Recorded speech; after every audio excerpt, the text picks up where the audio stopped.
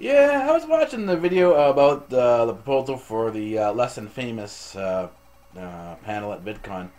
It sounds like a good idea because I'm one of those YouTubers. I struggle with my numbers. I'm sort of hovering around the 75 mark.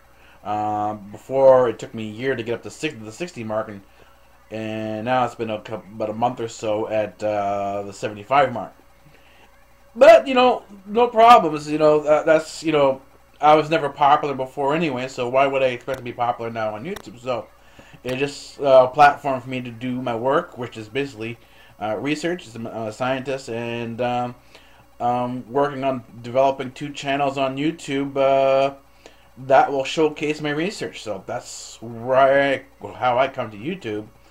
For VidCon, I'm not really a person who travels too much. What I'd be interested in, and this might be an idea that you might consider, is that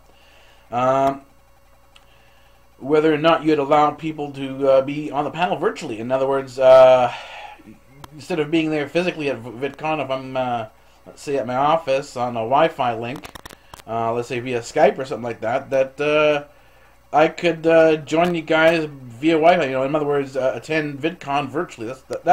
That's sort of one of the things I'm sort of thinking about, is whether or not it's a possibility to find enough people who will let me sort of piggyback off their system, or whether or not the venue at where VidCon is actually has free Wi-Fi, and whether or not I can sort of piggyback off of somebody's system. In other words, see the VidCon through their eyes. So I don't know.